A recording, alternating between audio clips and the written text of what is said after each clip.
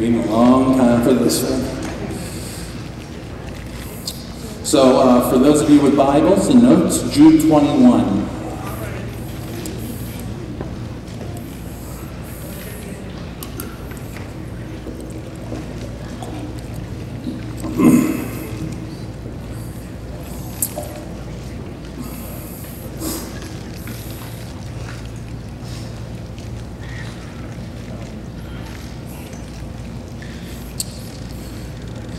I have a tissue. I need a tissue. Oh, here. My son decided to eat this morning with cereal and play with it on my iPad, and it's just covered in grease. And now the screen won't work. Dad problems.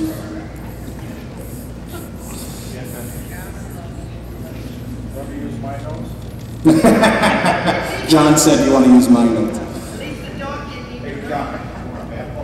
You know what? I'll take it in case this goes really awry. It's okay. God's put it in my heart, so the word will be given. Ephesians, we're going to start with Jude 21. I'm starting with this, though, because I'm fancy.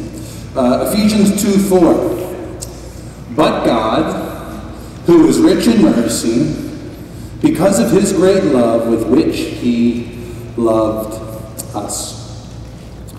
Today we're going to talk about the prophetic mercy of God.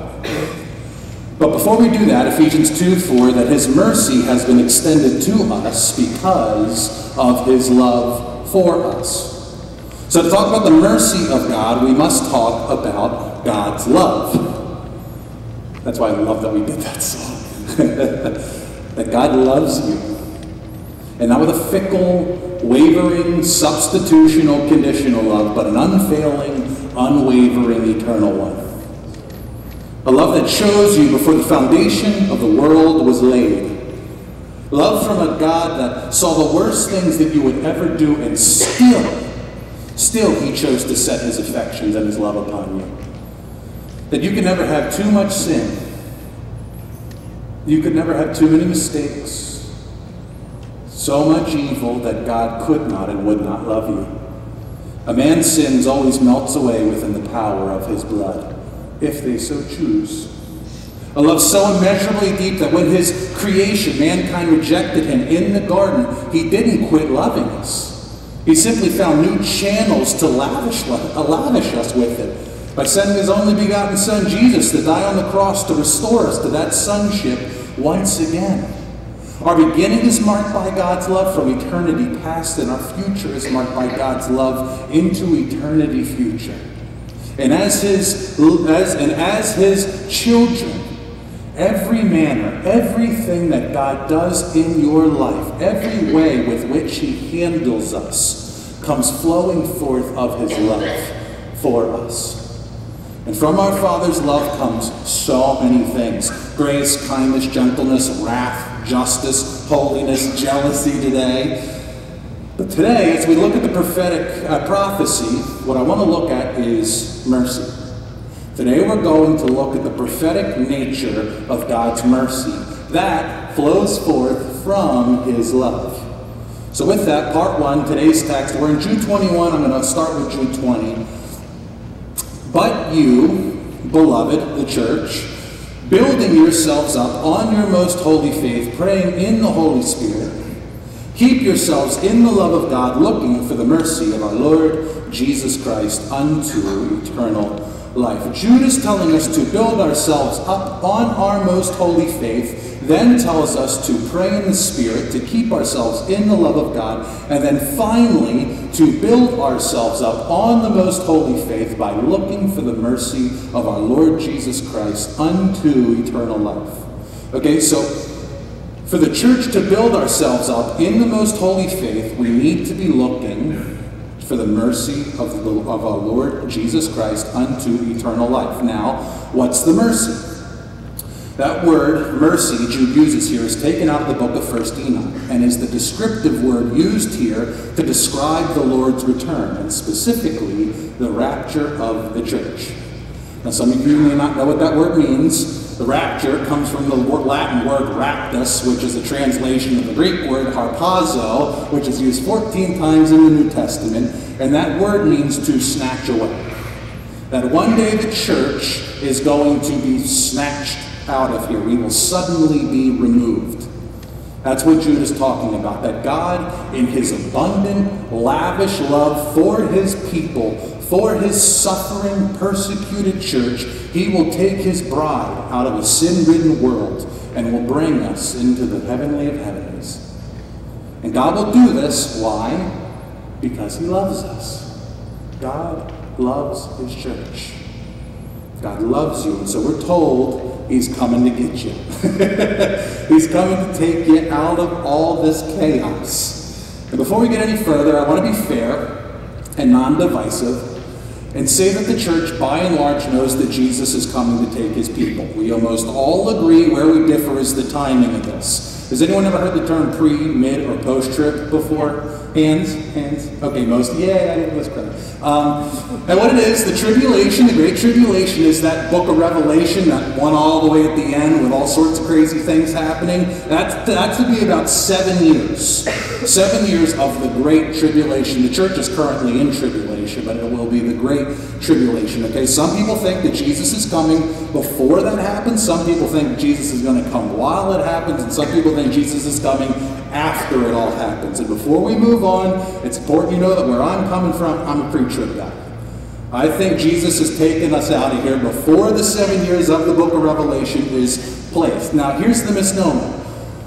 A lot of people think people become pre-trib because it's the easiest option. Like you're presented 3 options and you go, well, I'll take the non-persecuted one. Well, that's not really fair. And I'm pre-trib, and this is important for you to know for 3 reasons. One, in Revelation, God pours out his wrath upon the earth, but as believers, where has all of our wrath been poured out upon? Jesus. We don't receive the Father's wrath because it's already been poured out on another. Also, why would God bloody his own bride before the marriage supper of the Lamb? Doesn't make sense. Also, in 1 Thessalonians 1, Paul tells us that Jesus will rescue us from the coming wrath. That word used here by Paul is used 6 times in the book of Revelation, and it all talks about the Father's wrath on the world. So I believe for that reason we're out of here. Secondly, this is a big one. This is a pet project of mine, but I'm a big fan of church history. And unfortunately, most of church history is not pre-trib. Most of church history thinks that the church has to go through it. However, the earliest church fathers, the earliest guys, believed we're pre-tribulation. So there's a really important guy by the name of Irenaeus. He wasn't perfect. He was a fallible man because the best of men are men at best, right? So he's a fallible guy. But he was the apostle of Polycarp. Polycarp was the apostle of John, who wrote the book of Revelation. And Irenaeus, in his book, in his Refutations of Heresy, specifically book 5, he says that he was talking to Polycarp, who had learned from John that the church was being taken out of here before the tribulation. Okay, so the earliest guys, the disciples of the apostles, were pre-tribulation. I think that's important. Thirdly, this one's really quick. The word church is mentioned 19 times in the first 3 chapters of Revelation. And between chapters 4 and 18, which is the description of the tribulation, the word church isn't mentioned once.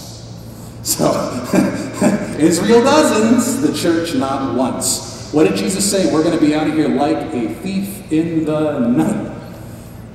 We will be snatched out of here. That is my biblical view. That's where I'm coming from. And listen, there are great men in other camps. There are men much more equipped than I am that take different views. But I believe pre-trib to be the most biblically faithful. And listen, here's the point.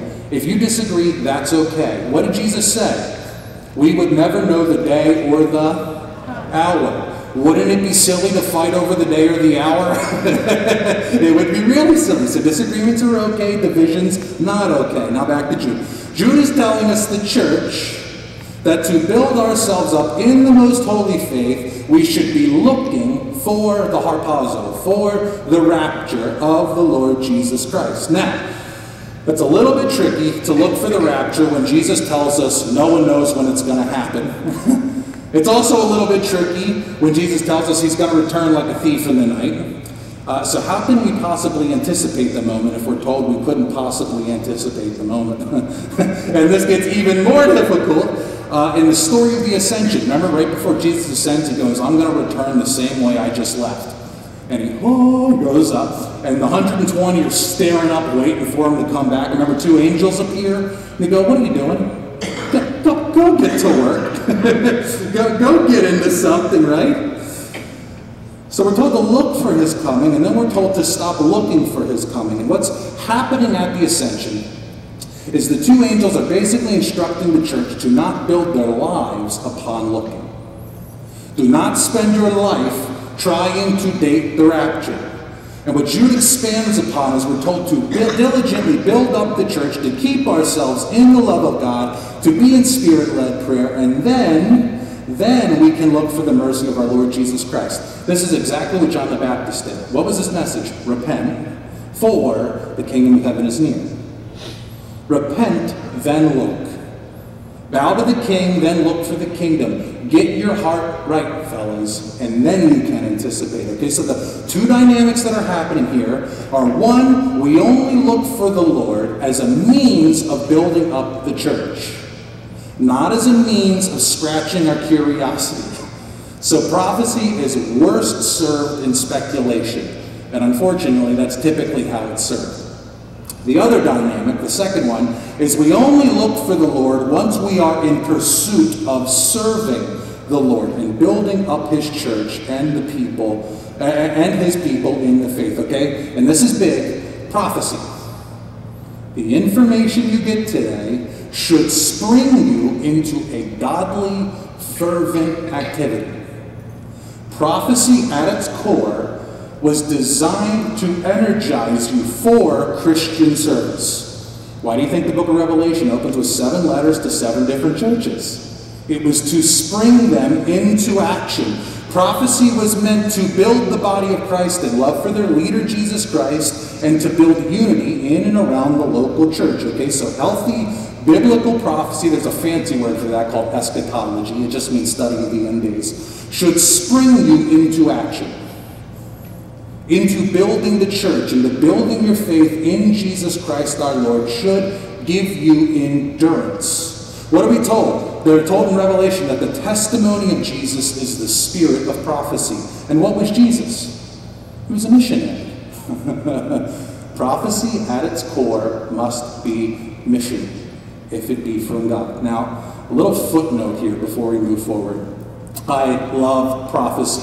When I was thinking about that, I thought about, remember Oprah when she was talking about how much she loves bread? That's how I feel about prophecy. I love it. I love it. But I have to safeguard myself because I get really enthusiastic and get a bit carried away. Okay, I love it. However, it has been in my experience that the Christians that I know that have a steady diet of prophecy. Anyone know anyone like this? Okay, they go to the prophecy conferences, they buy the DVDs, they can tell you about the 4 faces of the cherub, they can tell you about the church, seven phases of church history through the 7 letters of the churches and the opening of Revelation. They can do all that. And unfortunately, the people that I know that have a steady diet of prophecy rarely ever do anything with it. If this is you and your head's filled with all this knowledge and it hasn't inspired you towards Christian service, you do not understand prophecy at all. To have all this head knowledge on prophecy and no activity, no heart knowledge on prophecy is to not really know prophecy at all. Think about it like this. Imagine the church of Thyatira in the opening of Revelation. They received a letter and it was about sexual impurity. What if the church in Thyatira received it and go, that's good, but what do you think God's really saying? A lot of believers do that. They look at passages like Revelation 4, and it's the throne room of God. And light is refracting off of a sea of glass, and God is mighty, and there's trumpets and waters. And I'm listening to sermons, and they're like, what do you think light green means? Like they get lost in all the details and never walk away with, God is king. He is Lord of the universe. I must bow to him. And so the trap for prophecy is to get so involved in the details that we never let it move us to its design, and that was missions. to move us and stir us to love on people, to witness to people, to wake us up and say the time is at hand. Typically it's all head knowledge and often produces little or no fruit. So be aware, and if this is you, and I don't have anyone in mind, but if this is you, I highly recommend you figure out why prophecy was given and then start there. By nature, everyone wants to turn water into wine, and no one wants to fill up the water jars. You know those things were 40 pounds? They had to carry them down to the town well, fill up 40 gallons of water. So the next time you're carrying a gallon of milk home from the grocery store, don't complain, think about 40. And they had to carry them back to the party, right? That's what was required for the water to wine. Okay? We, by nature, we want to see the kingdom of God, but what? We don't want to repent. We must be moved by God's character before we be moved by God's mysteries. And if we reverse the order, we only damage ourselves. So, that's what Jude's talking about. That's part one. What does the text say? I'll make it simple. And it says, look for the rapture as a means to build the church in our faith upon our foundation, which is Jesus and his apostles. That's what Jude's talking about. Part two, let's do what the text is telling us. Let's do what the text is telling us. Let's do exactly what Jude is saying. Let's look. Let's look for the return of the Lord. Now, keep in mind everything that I'm about to share, and I am so excited. I've been secretly working on this for months, I'm going to be honest. Okay, one of the things, what I'm about to share, every single one of these prophecies was written hundreds, if not thousands of years before these events transpired. Okay, so these things that I'm about to share would have been impossible to tamper with or to fabricate. Okay, the fact that rabbis in Jerusalem right now have scrolls of Isaiah, scrolls of Zechariah, have the Pentateuch, have the Torah, and they all testify of who Jesus Christ would be, and all those scrolls predate the birth of Christ, make it beyond any reasonable doubt that statistically this would have been impossible to happen, let alone it would have been impossible to tamper with. Okay, so in Hebrew, Aramaic, Greek sources that we have that all predate Christianity prove, I want you to get this, there were over 300 prophecies about Jesus Christ when he would come. And every single one of them was fulfilled. All predate the birth of Christ, held by our people that don't agree with it. They hold the evidence for us. That 300 things specifically needed to happen in order for Jesus to be the Messiah. And he fulfilled every single marker. Now I got some of this from Steve Lawson. If it's a lot to chew on, I'm sorry, but here you go. It was prophesied that the Old Testament, that Jesus would be born of the seed of Abraham, Jesse, and David. He would be born of a virgin, called Emmanuel, born in Bethlehem. Great persons would come and to adore him. There would be the killing of children in Bethlehem. He would be called out of Egypt. He would be preceded by a forerunner. He would be anointed with the Holy Spirit. He'd be a prophet like Moses, a priest after the order of Melchizedek. We're going through Hebrews right now. That's fleshed out. That's fun. He would be entering into his public ministry in Galilee. He would be entering publicly into Jerusalem and would come into the temple. He would live in poverty and meekness and tenderness and compassion. He would be without deceit. He'd be full of zeal, preaching with parables, working miracles, bearing reproach. He would be rejected by his own Jewish brethren. The Jews and the Gentiles would combine together against him. He would be betrayed by a friend. The disciples would forsake him. He would be sold for 30 pieces of silver at that price that would be given for a potter's field. He would die with intense sufferings, yet be silent under that suffering. He would be struck on the cheek. His visage would be marred. He would be spit upon and scarred. His hands and his feet would be nailed to the cross. He would be forsaken by God and would cry out, my God, why have you forsaken me?" He would be mocked. Gall and vinegar would be offered to him. His garments would be parted.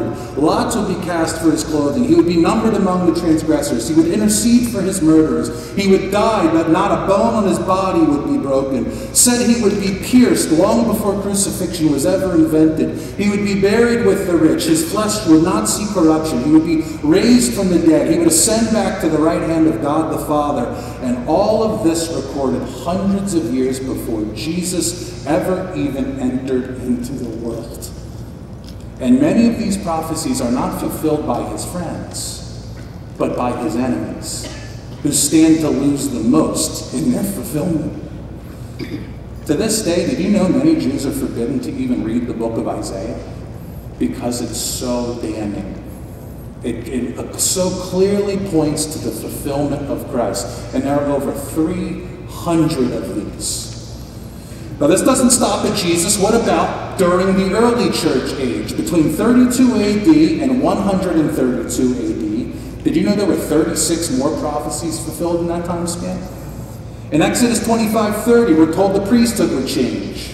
Jeremiah 31, we're told animal sacrifices would come to an end. Matthew 24, every building on the Temple Mount would be destroyed, which it was in 70 AD. Daniel 11:30 and 33, that the Jews would be dispersed by the Romans. Deuteronomy 28, that Israel would be destroyed by the Romans, as shown by an eagle. And remember, these prophecies were predicted and recorded in some cases well over 1,000 years before they were fulfilled, to a T.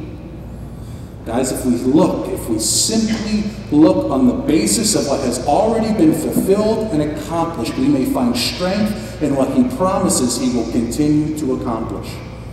By looking at fulfilled prophecy, we see that pending prophecy, like the rapture, is true.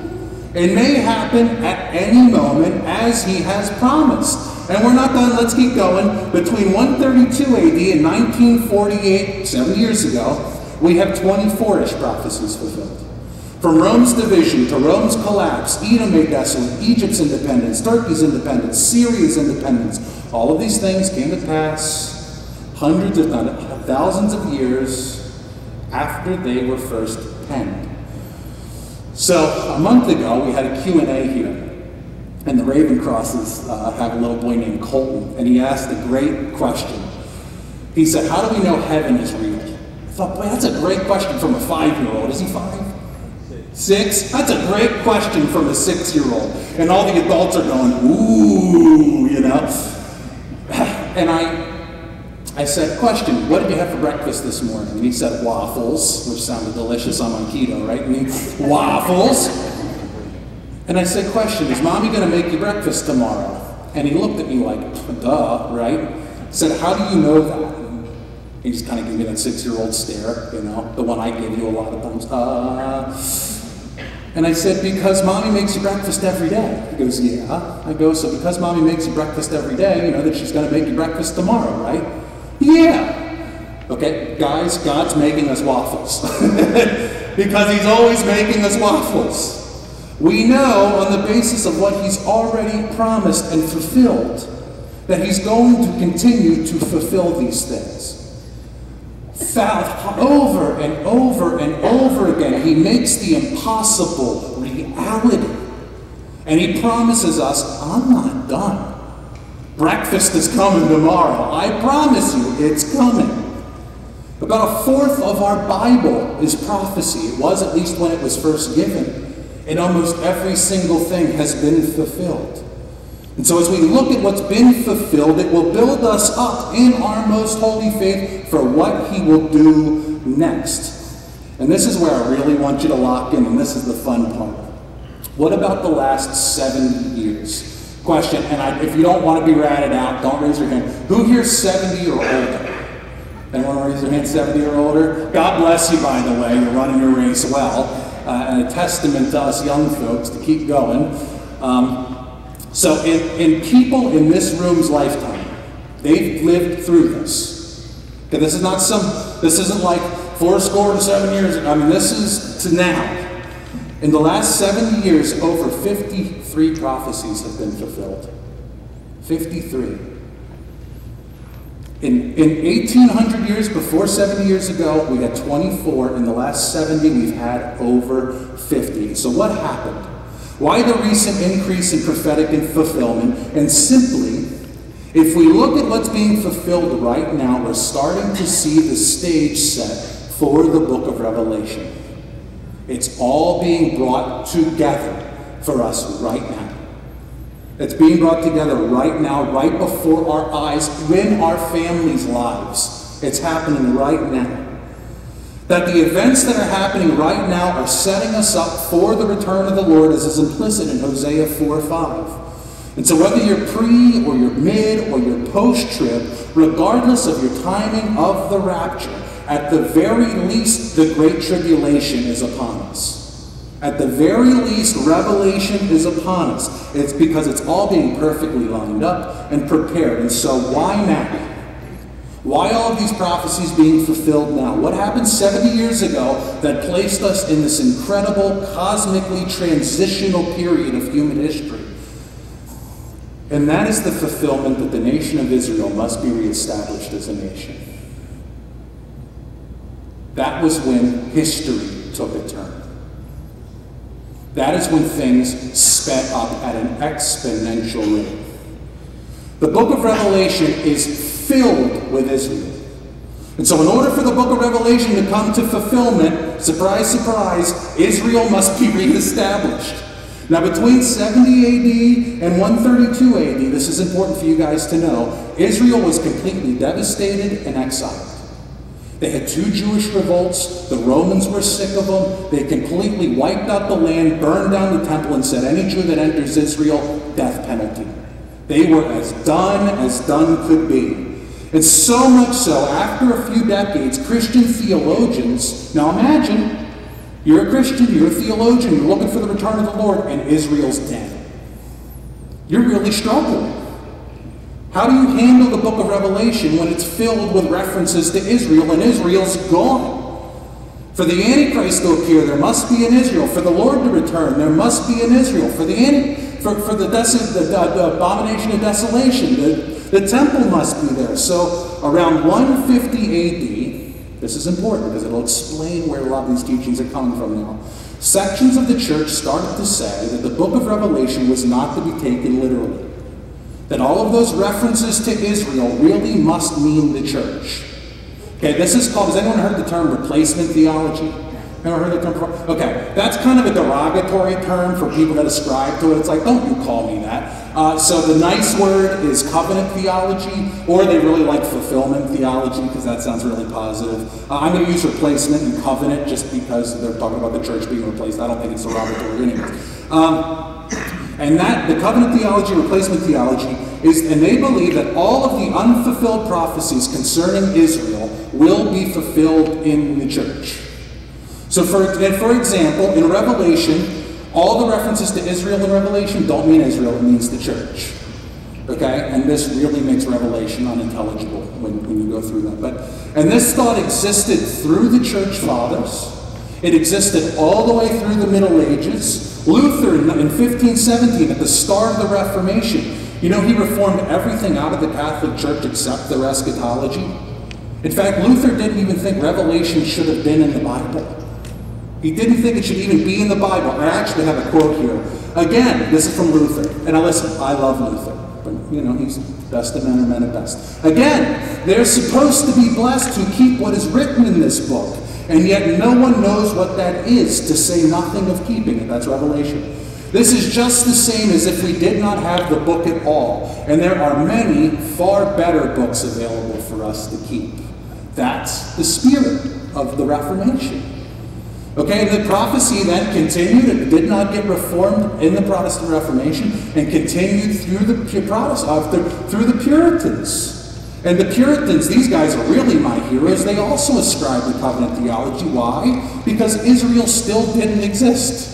It's hard to believe a book is mostly literal when the country, and that's mentioned constantly, isn't around anymore. Yet, God makes the impossible possible all the time. Isaiah 11:11 and 12. It shall come to pass in that day that the Lord shall set his hand again the second time to recover the remnant of his people who are left. From Assyria and Egypt, from Pathros and Cush, from Elam and Shinar, Hamath and the islands of the sea, he will set up a banner for the nation, will assemble the outcasts of Israel, and gather together the dispersed of Judah from the four corners of the earth. In 1922, the British signed something called the Balfour Declaration to make room for a nation-state of Israel once again. And in 1945, after the atrocities of the Jewish people through the Holocaust, they handed it over to the newly established UN. The UN took 3 years in council and finally made a proclamation recognizing the modern state of Israel. And on that day in 1948, 20 different prophecies came to fulfillment in one moment. There was a transition in human history, and the impossible became possible. And in 1948, the church should have had a light bulb go on, you think? And had another reformation of biblical prophecy. For those of you that come to Tuesday prayer, I'm always praying for prophecy, reformation in the church. And unfortunately, just like Luther had trouble with the Catholic Church, they would not leave their traditions to go back to sola scriptura, through Scripture alone. So in 1948, so many mainline Protestant movements will not leave their traditions and go back to the Bible. I talk to these men, and I'm dealing with the same thing. But Luther said, and Calvin said, and Owen said, and Origen said, and Augustine said, and Edward said, and great men. And it's not malicious, but what does the Bible say? It says Israel, it means Israel. And in 1948, Israel was reestablished as a nation, setting up, in my opinion, the greatest exodus in human history. The exodus of the church. The harpazo, the rapture. Now, what I want to do is look a little bit more closely and do what Jude is asking of us. And I'm going to read some of these things that have been fulfilled in the last 70 years. So in Isaiah 60, verse 9, 1948 is described, and listen to the detail. Surely the coastland shall wait for me, and the ships of Tarshish will come first, to bring your sons from afar, their silver and their gold with them, to the name of the Lord your God, and to the Holy One of Israel, because he has glorified you. Isaiah says in 1948, when this happens, the ships of Tarshish will come first.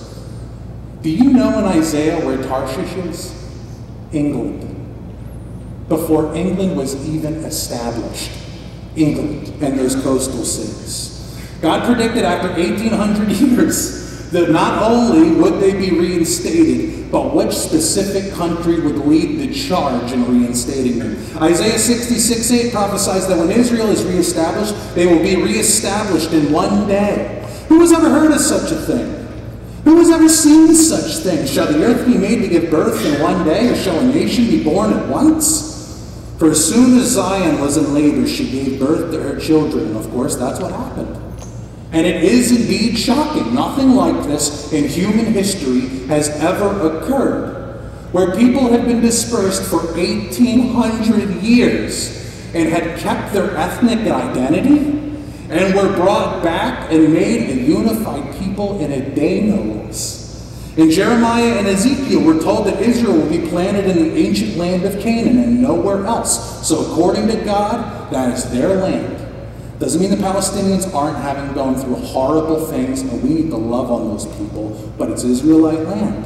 And now, according to God. In Malachi 5:5, it says, when they return, they will not have kings, but principal leaders. God foretold that the modern day of Israel would not have a monarchy with kings, but a democracy, or a republic. And Jeremiah 31 says they will speak Hebrew once returned, which is fascinating because in Jesus' day they didn't speak Hebrew. They spoke Aramaic, yet it was promised it would be returned. And of course, that was named the official language in 1948 Hebrew. A really interesting one is in Isaiah 29. Woe to you, Ariel, the city where David dwelt. Add year to year, let feasts come around, yet I will distress Ariel. There shall be heaviness and sorrow, and it shall be to me as Ariel. I will encamp against you all around. I will lay siege against you with a mound, and I will raise siege works against you. You shall be brought down, you shall speak out of the ground. Your speech shall be low out of the dust, your voice shall be like a medium's out of the ground, and your speech shall whisper out of the dust. That's a really weird passage. I imagine Isaiah wrote that and go, I have no idea what that means, right? The very day the War of Independence started in Israel, Jordan proceeds to attack Jerusalem. And on that same day, the Dead Sea Scroll of Isaiah landed in Jewish hands. And out of the dust came the declaration of the war and the promised Messiah. Out of the dust, he spoke. And so I think you can argue that the Dead Sea Scrolls are really important for the last days as they testify to our Messiah. We got to get going, but I don't have time for all these things. But we're told in Joel 3, Gaza will be forsaken. Jeremiah 23 talks about how Jews will come from the north, like we saw when they got reestablished. Where'd they all come from? From Russia and Europe. They came from the north. Isaiah 68, it talks about tourism via air travel, thousands of years before air travel was invented. Zechariah 14, the Six-Day War is predicted and described in detail. Russia and Iran's alliance has been perfectly fulfilled in Ezekiel 28. Isaiah 11:10, that their flag would be the Star of David. The Muslim nations will not recognize the nation of Israel in Numbers 23. Ezekiel 37, that when Israel will be brought back, they will not be filled with the Holy Spirit at first. In Hosea 3, 4, and 5, that when they are brought back, their king will be called David. Does anyone know the first leader of the nation-state of Israel? David Ben-Gurion. And God defined his behavior. So God told them their first leader and his attributes thousands of years before he was even born. So, Jude tells us to look for the mercy of our Lord Jesus Christ. And if we look, we see everything is just about set up for his return. It's all coming together. The country in which the play is set is established. The technology for the one world currency is here. The ability to mobilize all the world's forces against a singular people is here with this outrage culture and the media. The desire for the one world government is here. The Jews, the Muslims, Europe, most of Asia and America, they're all looking for a Messiah type of figure to lead them. The book of Daniel says knowledge will run to and fro. The fact that I can text somebody in China in 3 seconds right now says something. The fact that the evil of man has grown so great we can press buttons and nuke whole people groups. The fact that the church is mostly asleep and deceived says something. In Matthew 24:7, earthquakes will increase, have they? In Matthew 24:10, church disunity will increase, has it? In Matthew 24:12, lawlessness will increase, has it? In Matthew 24:12, people will love others less. 2 Timothy 3, love of self will grow, has it?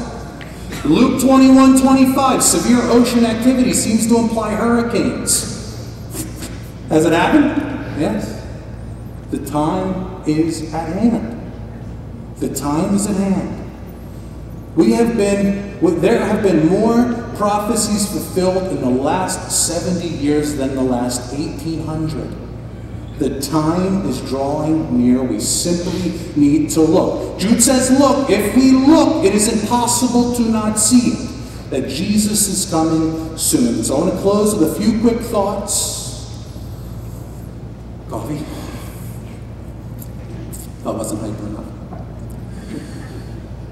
First, the Bible is a peerless, unparalleled book, written by a peerless, unparalleled God. This could never have happened by coincidence. Never. Jude tells us to build ourselves up on our most set-apart faith, our most holy faith. You know what that word holy means in both Hebrew and Greek? Separate. And what is the faith? It's not a call to a belief in creeds. It's a call to a belief in a person. In Jesus as Lord, and he is holy. He is separate. And the Father is holy.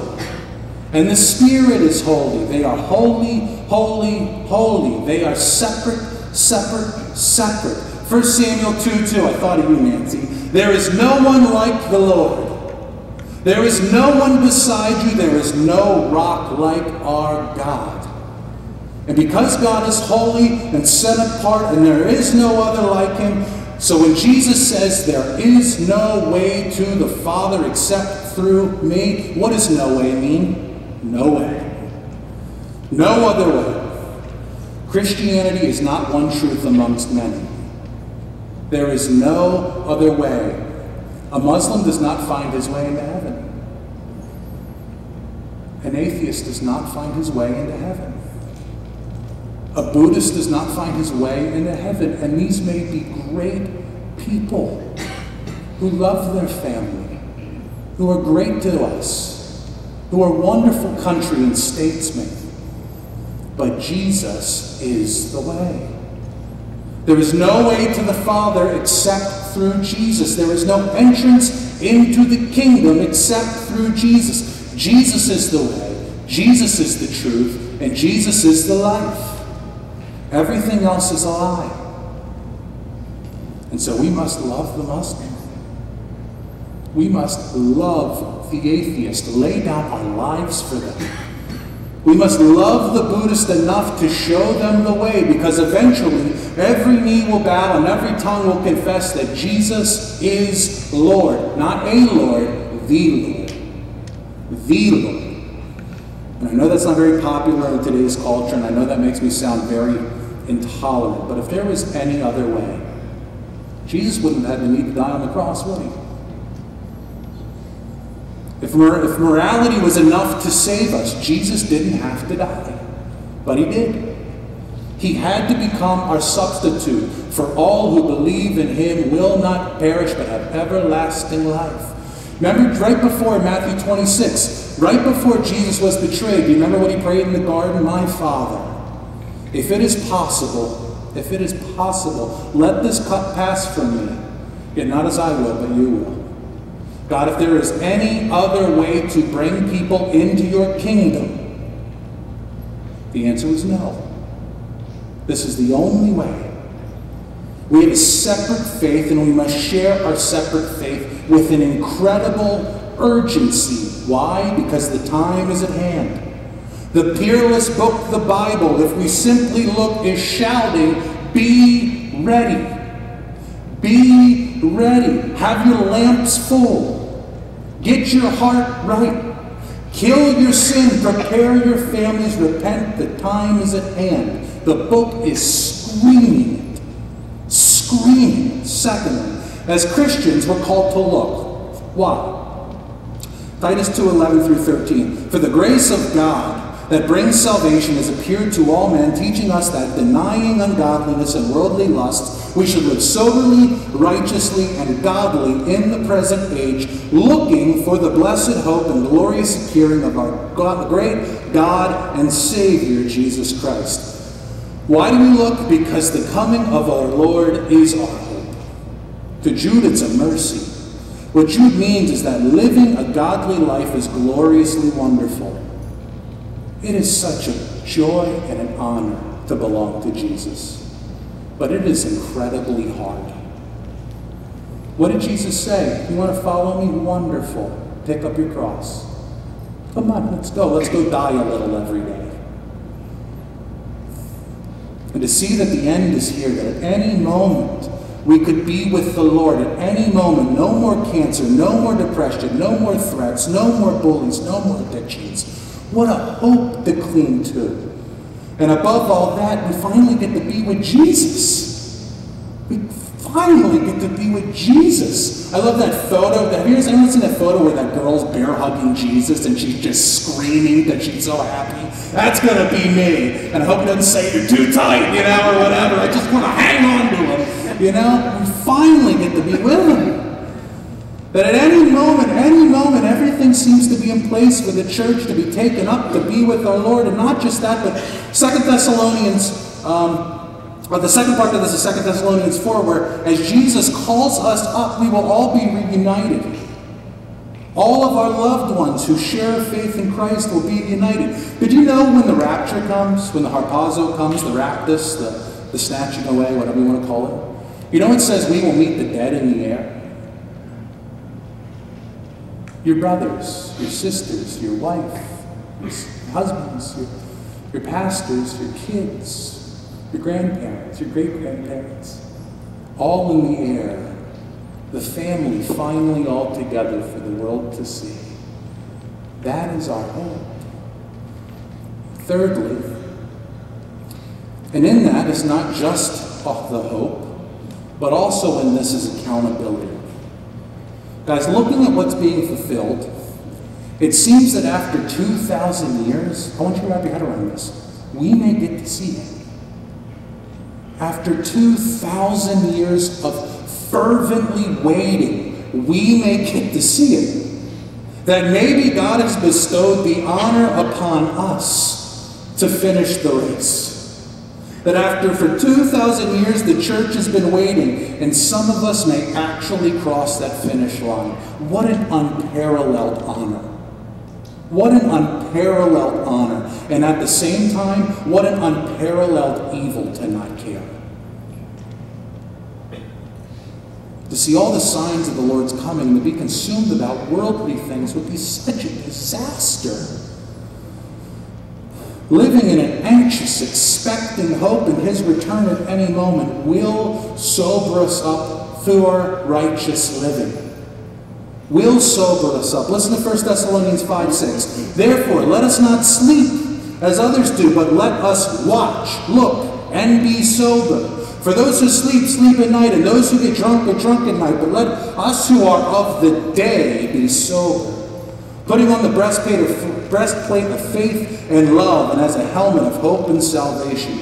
Paul in this passage is telling us that the key to righteous living, to overcoming our sins, is to be awake. Awake to the fact that at any moment we could be with the Lord, and shouldn't be afraid of that fact, but should live in a state of eager expectation of it. It's our hope. It's our gift of mercy. Paul here is telling us to be a great man or a great woman, we need to start living awake in an eager expectation that soon we will be with the Lord. Jude in verse 21 talks about living in this expectation of the Lord's return. Then in verse 22 and 23, and spoiler alert, we're going to get here, he talks about purity. Because it's one of the keys to purity and compassion on those who aren't saved, living in this hope. So I want to encourage you, true biblical prophecy is missional. The return of the Lord, the signs of the return of the Lord were designed to sober us up. To Jude 22 put an incredible urgency in us to see souls saved. To Jude 23, hate sin within ourselves. Listen, you want to stop hurting yourselves? You want to be better for those around you? Then wake up and realize the Lord is coming for His bride. A drunk man doesn't care. He's indifferent to such things. But an awake person, one who is alert to these realities, dares not be comfortable with sin. And so out of an eager expectation of the Lord's return, we are clothed in faith and love and hope. And so be awake. Look and see the signs of the times, and be awake of who Jesus is and what He's doing. Be awake to the Father's faithfulness. Be awake to the fact that more prophecies have been fulfilled in the last 70 years than the previous 1800. The time is near, and we must be ready. We must get our house in order. I meet with a pastor next Friday to just try my hardest to unite churches in the area. We must fight for unity. We must hate sin. You know, Paul said, you want to know what the Gospels are? Look at me. Somehow in our culture that's become impossible. We're called to do our darndest. We must love our enemies and must drag unbelievers from out of the fires of hell through both our words and our deeds. And this is our final point, 2 minutes. The rapture is more than our hope. It's more than our accountability. It's also part of our message. It's part of the Gospels to the unbelieving world. That these realities should place in us an incredible love for those not in the body of Christ. You know, me and Doc talk about this a lot. It's like you see people talk about the rapture, and it's like, and planes are going to be empty, and trains are going to be derailed, and they're talking about like, cool. No. Those are people that are dying of Christ. That is devastating. To love those not saved enough to plead with them, and to fervently pray and love on them. I love the Spurgeon quote. I love Spurgeon so much I named my second son's middle name after him. If sinners be damned, at least let them leap to hell over our dead bodies. And if they perish, let them perish with our arms wrapped about their knees, imploring them to stay. If hell must be filled, let no one go unwarned and unprayed for. As I said, but in Jude 20 and 23, or 22 and 23, prophecy is missional. It always points towards eternal life. That word look in verse 21, look for the mercy in the Greek is prosdekimos. And it means to look anxiously, to receive into oneself, to look expectantly with butterflies in your stomach. All this information must move our hearts. It must affect our guts. If believed, we're promised this changes you. If you leave it teaching on biblical prophecy and you're unchanged, something's wrong. We're promised it changes you. Because according to Jude and Paul, prophecy, if received, moves us to righteousness and missions. This is why I started today with the missional necessity of prophecy, and now I end with the missional necessity of prophecy. Let storms get worse. They're going to. We've been promised. And let it remind us that the Lord is coming. Let us be those nutcases that see the Weather Channel and go, Jesus is coming, am I right? First go, what is wrong with you? Let the selfishness of your co-workers that make you go home and melt into your sofa like I can't go one more day. Let them remind you Jesus is coming. Let the political landscape of this country where we're viciously attacking ourselves remind us that time is coming. Let us finish our race well. We're at the 26-mile mark. We might as well. Let's finish well. Let's make sure our kids and our grandkids know Jesus is Lord. At the very least, let them know that you think Jesus is Lord. So in the event that when they are here, when the rapture happens, they know. They know exactly what happened to my crazy uncle, or my mom, or my dad. Let's make such an impact that in both our presence and our absence, our lives declare the glory of God. Let them declare our Master. Let our hope of the return of the Lord both shape our character and give us a message to bring to the nations that Jesus is Lord and He's coming for His people soon. Amen? Love you guys. Let's pray.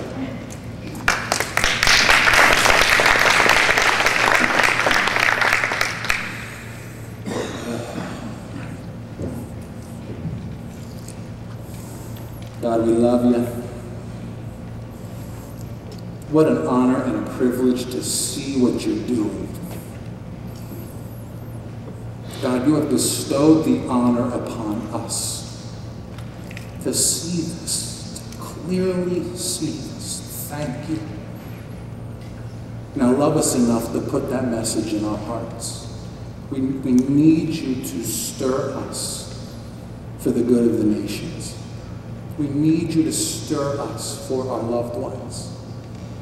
We need you to stir us to forgiveness and unity, and to let the world be left behind as we are ascended to greater things. Oh, Jesus, we adore you. Spirit, we thank you, and Father, we love you. We ask that you bless this time of giving. God, as the ushers come down, just please be with them. God, we pray that you stir us to just love on people. God, place your word in our hearts. Get our opinions out of the way and get your words front and center. God, we pray that if anyone needs prayer, Dave and Deb are off to the side. We ask that you place in us a boldness, God, to ask for help. So God, we love, praise, and adore you. Thank you. In Jesus' name, amen.